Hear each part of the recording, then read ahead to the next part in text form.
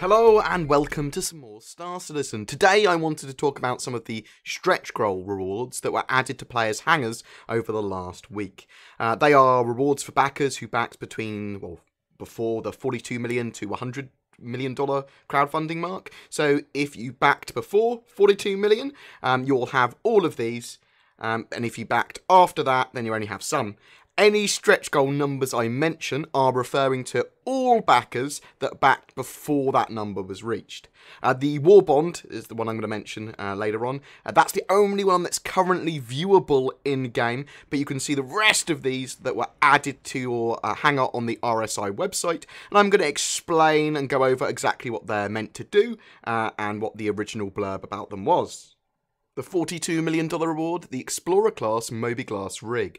Every player who backed before we hit the $42 million mark will start the game with their own visually distinctive Moby-Glass Exoglass rig, which can be used to access the Observist at any time. I've charged the Moby-Glass team with a very difficult task, creating a realistic interface that will help keep your affairs in order in an expansive galaxy. It's almost like building our own in-fiction operating system for an imagined future, and it's a very different task than building spaceships. This backer-exclusive Moby-Glass kit will come preloaded with additional galactic information that new players would ordinarily need to explore or barter to fill out.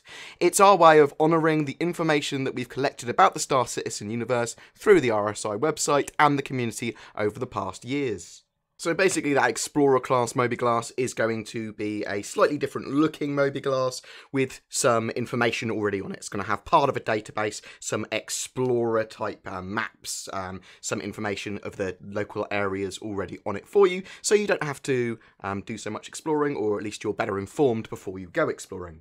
$45 million award was the Hadesian artifact. The mystery of what happened in Hades has been one of the great archaeological puzzles ever since the system was discovered in the early 26th century. The evidence suggests that the Hadesians nearly erased their entire civilization in a devastating civil war that left a planet cracked in half. But so many questions remained. Who were these Hadesians? How did they start this war? Over the centuries, even the public became enamoured by the mystery of this system. This curiosity was inflamed when scientists recently discovered a lone Hadesian artefact on the black market of all places.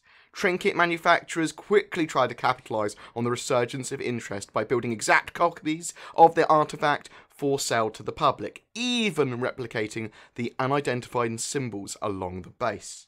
So this is likely to be some cool hangar flair, but those unidentified symbols may have some form of use. It may be a clue to some sector of space. You may be able to go and open a vault with it. You may be able to decipher those symbols. There's a lot of stuff that might happen. We're not entirely sure what, but I would be just happy with some cool hangar flair.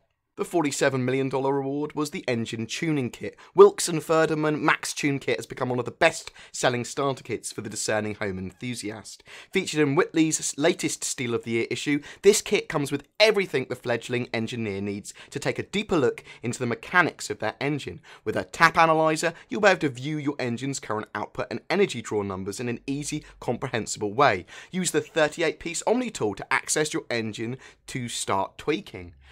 Wilks and Ferdinand is not responsible for damage incurred after tuning your engine. Please consult with the manufacturer's warranty before performing work. So there are going to be engine tuning kits in-game. There's going to be lots of tweaking in Star Citizen for racers and people that just want to optimise their ships to be as good as possible.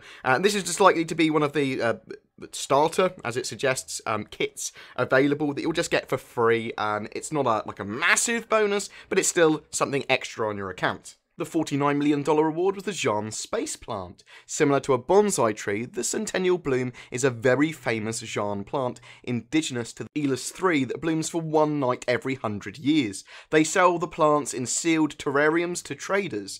Ever since their introduction to the UEE, humanity has been fascinated by these beautiful plants and the wait for them to bloom. So this is likely to be some quite cool hangar flair that may bloom at some point in our lifetimes for literally one day, which will be pretty cool. I'm looking forward to that as just hangar flair. The $52 million reward was the BB-12 Manned Maneuvering Unit. The BB-12 is the new manned maneuvering unit from Azure's Sky Aero.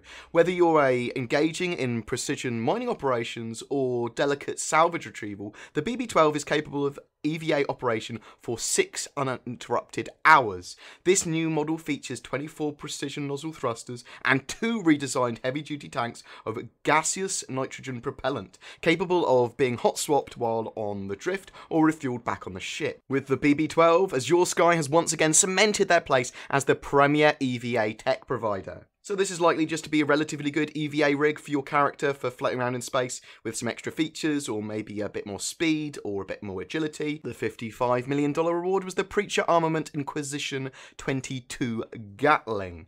So the Preacher Inquisition 22 is the weapon to turn to when you want complete target saturation. Its dual feed ammo allows you to hot swap feeds without exiting your ship, giving every owner the ultimate flexibility to pick the ammo based on the situation. This Arena Commander upgrade will be given to all players who pledged before they reach their $55 million goal. We'll be placing 2 of these guns on every account that backed before 54 million, and they'll be coming in a future patch of Arena Commander. These guns will be among the first to come off of our new component pipeline. So you'll get 2 of these Gatling guns. I'm not even sure what size they are.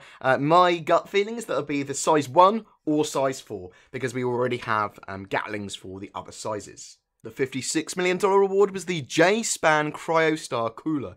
Award-winning designers at J-Span have produced one of the most advanced cooling systems yet.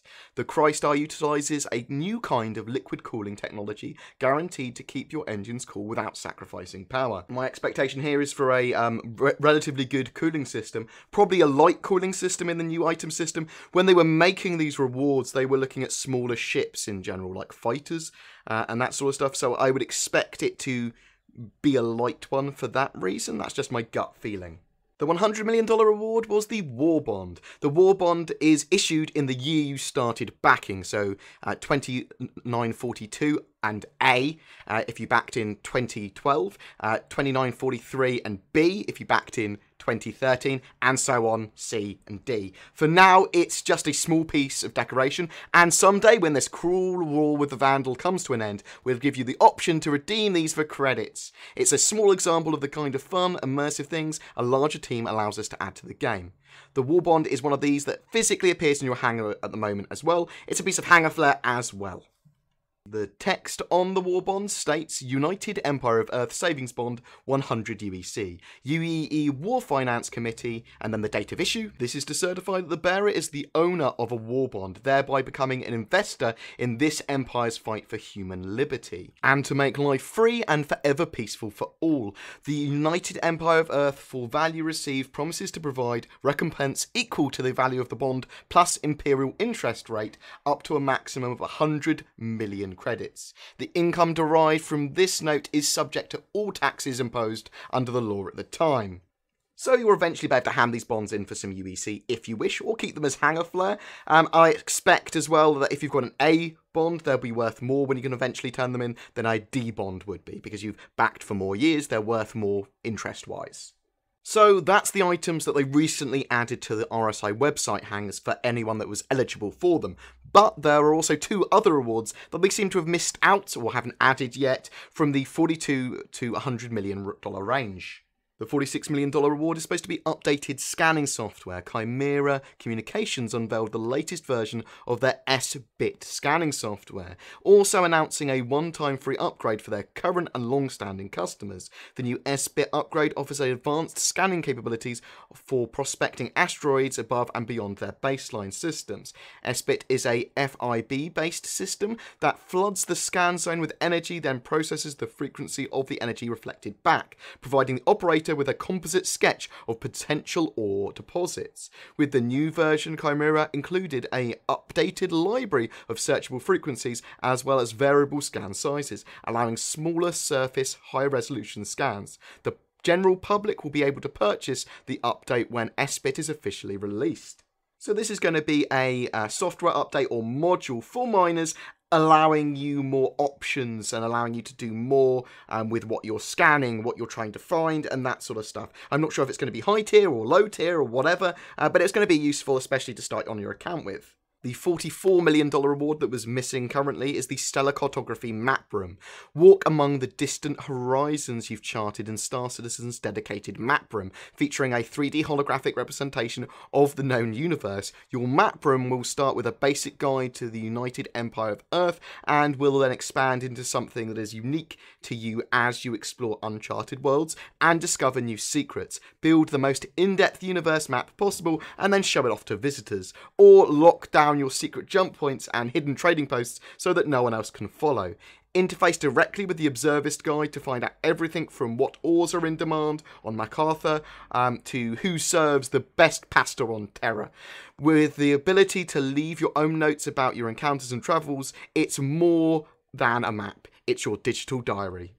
We have seen some incredibly early ideas from ages ago about a map room, or maybe what was going to be the star map before they improved it so significantly on the website. But the actual map room does really excite me from a content point of view. Having that just straight up on the account will allow me to do lots of cool stuff, showing it off to other people, as well as generally organising people with some sort of visual map that I can organise. Now, it's almost certain you'll be able to buy one in-game, but just having it on your account to start with is pretty cool. So that's basically an explanation of the backer rewards that may or may not have been added to your account based on when you backed Star Citizen. And don't worry if you desperately wanted something. Pretty much everything will be obtainable in-game in some way or another. So you don't have to worry about that if you didn't get in some of those early rewards that you desperately wanted. I would expect over the next few months we start to get some of these phased into Star Citizen so that we can actually start using them properly. But until then, you'll have to make do just with the war bond in the hangar. Anyway, guys, thank you very much for watching. It's really appreciated. Please don't forget to like and subscribe. If you've got anything you want to tell me, any other questions you want to ask or whatever, go into the comments below, type something. I will check pretty much every comment out, and I will try and reply to as many of them as I possibly can. Thank you so much for watching, and I will see you in the verse.